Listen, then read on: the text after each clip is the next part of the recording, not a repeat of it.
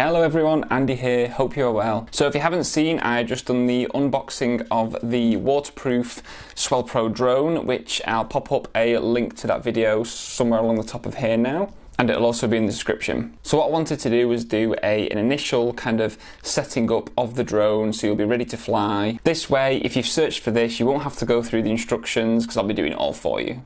Okay, so when you've got the drone out of the bag, you will find a spanner, which is actually supplied by them, and that is to get the nuts sort of on and off the propellers. Now you have two types of propellers because one set goes on counterclockwise and the other set goes on clockwise. So the propellers that go on clockwise will be labelled with a 6045R, and then the counterclockwise ones, they will be labelled as just 6045. So what you have to do is, I'll see if I can get this picked up on the camera. This has the 6045R, and these are the propellers that go on clockwise, and these are the ones that go onto the motors and the nuts with the black nuts, and the 6045s go on counterclockwise on the silver nuts. So just take the screw off the top, have the sort of embossed text facing upwards, just press that down. Now these go on clockwise. Now they do get really tight towards the top because these are nylon screws, but what you've got to do is you need to use the spanner, use either end, and then trying to grip the motor, you just keep tightening and tightening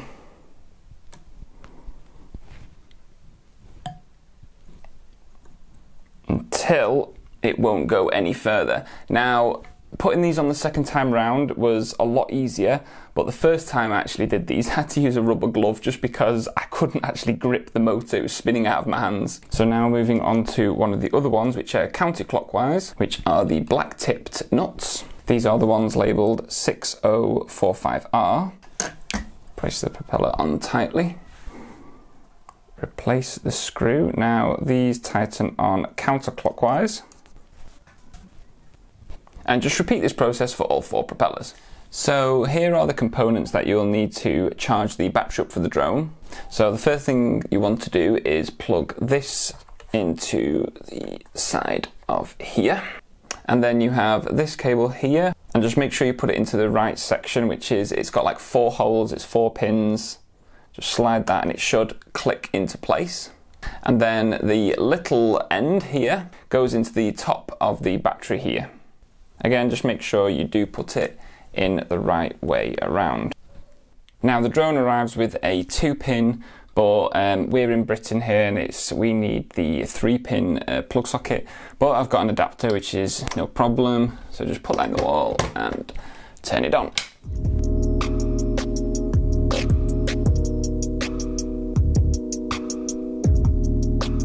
Now the actual battery compartment with that rubber seal can actually be quite hard to pull off because of the vacuum seal that it creates when you've got this.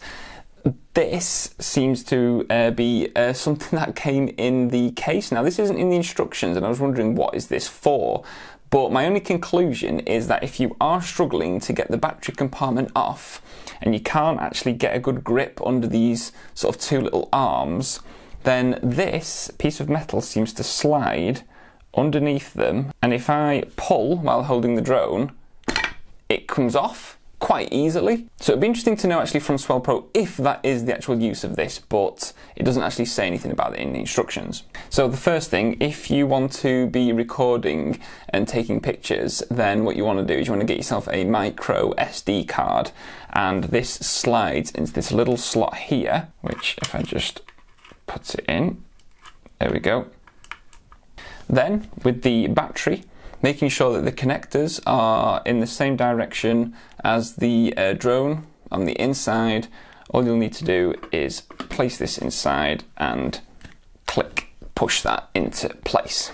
So then we need to get the case back onto the top, press firmly down, make sure that is flat.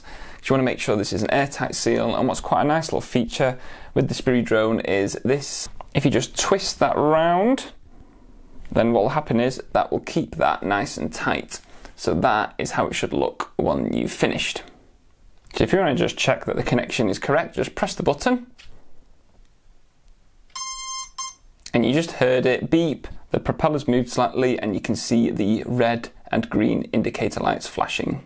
Now for the controller, to charge it up, you'll need the little rubber seal here at the bottom. You'll have to pop that off, and then that'll give you access to the charging port underneath. Then get your charging cable and make sure you put it in the right way around. Now the controller uses a USB charger, so just pop that into there, in the wall, turn it on. So during charging, the remote control power button will glow blue, and when the charging is complete, the blue light will turn off. Now the remote control and the antennas, we have a 2.4 gigahertz and we have a 5.8 gigahertz. Now it'd be hard to get this wrong because one, as you can see there, is labeled 2.4 gigahertz and vice versa for the 5.8 gigahertz is also labeled on the top there as well. Now these are easy enough. These just go on the top and they screw on clockwise. Get the 5.8 gig. Now what it does say in the instructions is for the best reception is the left hand, the 2.4 gigahertz, is to have that horizontal. So it says to leave that in that direction, and then for the right hand one to be vertical. And off other experience, I would always have it more up this way, so you're going to get the best reception off towards the direction of the drone. Now for one of the coolest things on a new piece of tech is the peeling off of the labels on the screens.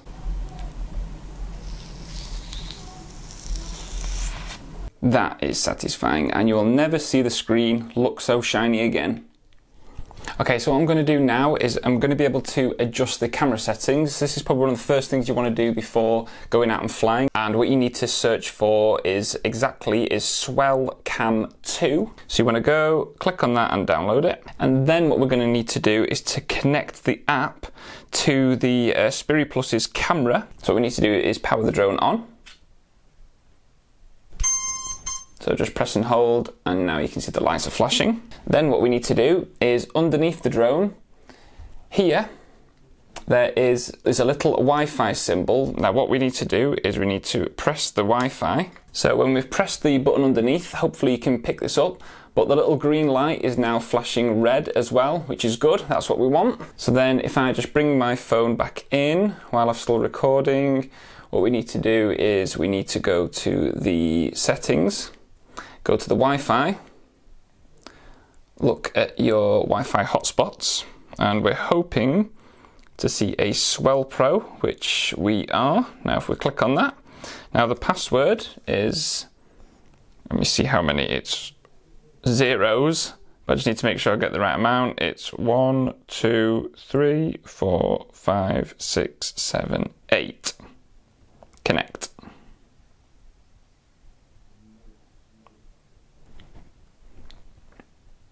So there we go, it says it's connected. So now if I go to the SwellCam app, to access the photos and media, yes, allow.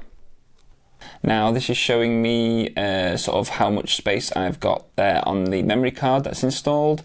Let's have a look in the top left. We've got video mode, and I guess if I click the top right, yes, that's photo mode. So photo size, we've got 4000 by 3000, 4608 by 2592. Got burst mode, so you can do how many pictures a second. Interval shooting and a time-lapse selfie. So let's click at the top right and go back to the video. So if we click here, we've got the resolution.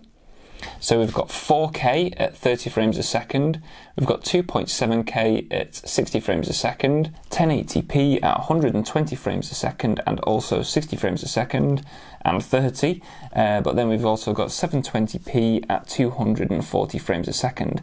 So I think when I'm going to be doing my test, I'll probably try the 4K. But maybe if I want to do slightly smoother footage, then I will try 60. Now, you've got to bear in mind that when you are changing these settings, when you're connected to the Wi-Fi of the drone, This is when you need to do all your settings. When you've disconnected and you're actually out there recording with the controller, you cannot change any of the settings. Electric stability is on. Yep, we want to keep that on, so that means it'll adjust the camera a little bit for any movement. Recording format, we've got MOV and MP4. Video format in PAL and NTSC.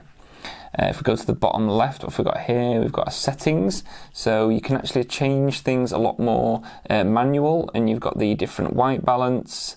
Now, I know this was just tilted towards the carpet, so apologies for having no fancy background. Format storage inside, so you can format the memory card. You've got different metering, and you've got restore factory settings, and also about this device. So that's the firmware that we have on the drone. Okay, so we've come outside to do the compass calibration. So the first thing you want to do is power on the controller and the drone. So press and hold. You hopefully heard that buzz, the logos come up. Now the screen is static just because obviously we've not turned the drone on. So let's turn the drone on, press and hold. And hopefully you just heard the drone there powering up. So we've got initializing on the screen, which hopefully you can see there. So what we want to do now to calibrate the compass of the drone is we need to rapidly switch between the modes like this. And as you can see now, it's asking for the horizontal calibration. Rotate the drone clockwise. So if I just put this down, and we can look on the screen. So we need to rotate this clockwise.